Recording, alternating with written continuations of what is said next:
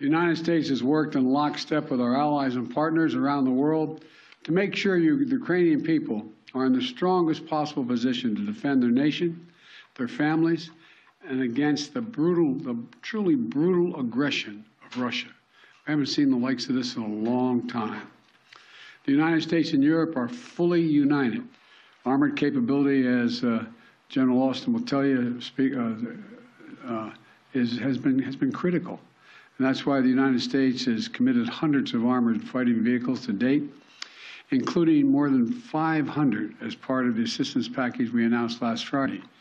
And today I'm announcing that the United States will be sending 31 Abrams tanks to Ukraine. So we're also giving Ukraine the parts and equipment necessary to effectively sustain these tanks on the battlefield.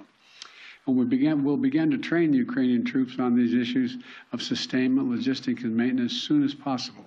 So the United States, standing shoulder to shoulder with allies and partners, is going to continue to do all we can to support Ukraine. Putin expected Europe and the United States to weaken our resolve.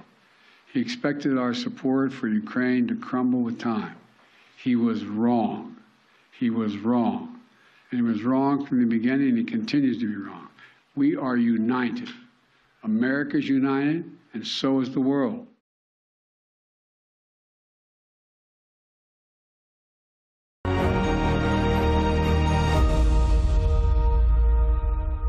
Und deshalb ist es richtig. And that's why it's right and with full intention. That's why we're going step by step on our way forward. We are going to continue to follow this principle in the future. It is the only principle that guarantees security for Europe and Germany in such a dangerous matter.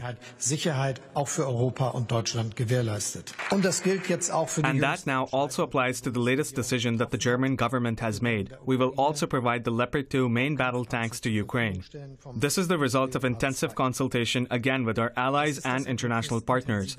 And I want to say explicitly that it was right, and it is right, that we did not allow ourselves to drift, but that we rely on this close cooperation in such a matter and are also going to continue it. Dass wir uns nicht haben treiben lassen. We are going to start training very quickly now. We will very quickly clarify the supply routes, and I think the first Leopard tanks can be in Ukraine in about 3 months.